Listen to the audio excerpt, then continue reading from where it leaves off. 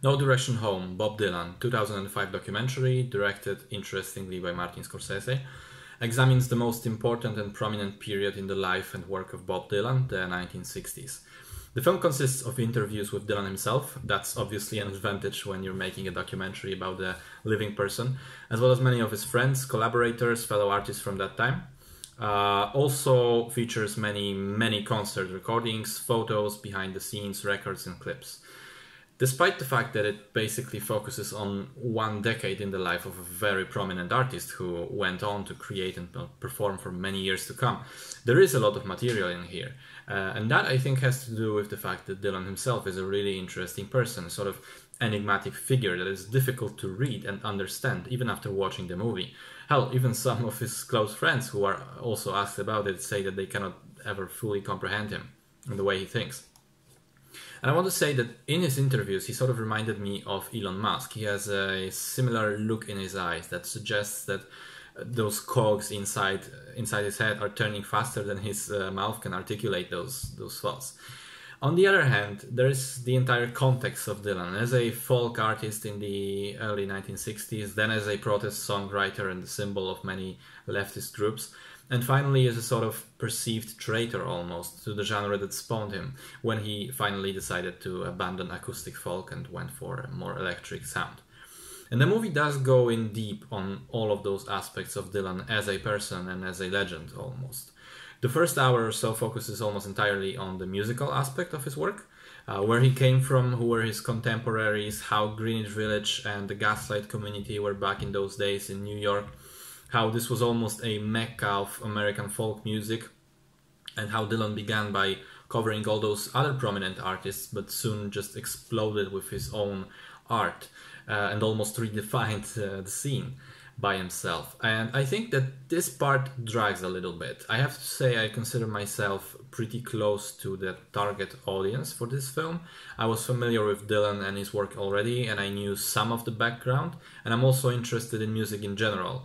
But despite all those things, the pacing is just a little bit too slow. It feels more like a group of friends reminiscing together and showing you their old records, rather than an actual documentary film. And I think this approach will not work for just about anyone. However, as soon as we get to see Dylan start recording his own music and quickly get to the peak of his fame, which by the way he did in his early 20s, which is just unreal when you consider the amount and the quality of iconic songs that he created in just those few years, it's really unbelievable. So we get to see Dylan at the top of the world, basically, and with this, there comes the baggage, the fact that he was used as a poster boy for the freedom and anti-war and anti-segregation movements, that he was celebrated so much as this classic American folk hero, and also all of the stuff that was happening in the US at that time. MLK's famous speech, where Dylan also performed, and then the assassination of Kennedy. And this part was really interesting to me because the movie shows you how exactly Dylan fell into the trap of his own fame and of being sort of defined as someone who he didn't necessarily want to be. All this time he was more interested in just making more music than being this icon for the people on the pedestal.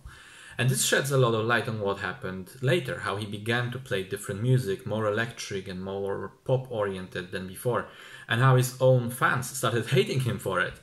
And I share some of those opinions as someone who listened to his music before. I think that he never came close to his first couple of albums after changing direction. But the movie doesn't try to make a case that his later work is objectively better or defend him in any way. I felt that it just tries to give us this inside look into why he did those things, how he didn't really give two shits about what people wanted him to be. And I can understand that and I can get behind that. And I think after seeing the movie and learning about all those things, I respect him much, much more. So it may seem like it's the perfect movie, but, well, almost perfect. But there is another significant problem, the runtime. The film is obscenely long. It runs for 3.5 hours. And as I said, it's not a breeze, especially in the first part. There are movies which are 3 hours long, but fly past you. Lawrence of Arabia, Blade Runner 2049, Lord of the Rings trilogy. This isn't one of them. Again, as I think I've mentioned, at times it feels more like listening to a bunch of old folks reminiscing about their glory days. And in a way that is fine, because the nature of storytelling here kind of fits its subject. But that said, it meant that it's difficult to recommend this movie to just about anyone. I think a casual viewer will be discouraged. But if you do have an interest in music and you'd like to learn more about Bob Dylan, just put the movie on and let it play sort of in the background while you do something at the same time. I don't know, clean your room, wash your windows, sort your books or clothes. And in this way, I think you will like it.